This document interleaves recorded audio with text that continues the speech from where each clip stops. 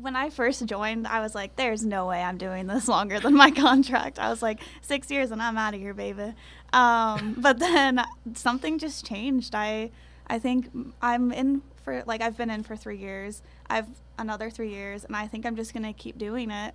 There's something about being able to, not only for the jobs, just being in this kind of community is just worth it to me. Well, I think like the perception of the Army is mostly you don't have any time. Like you're always busy, and with the Guard, like you can have a civilian life and you can have your normal day-to-day job and still serve.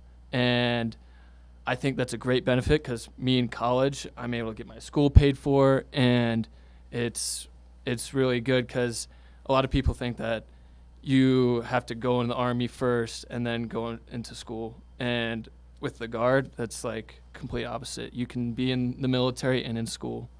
And I think that's a great opportunity. And I think for me personally, like, don't knock it till you try it, because with anything, you just don't know if you like it until you actually try it. And I think that's a big thing with the military.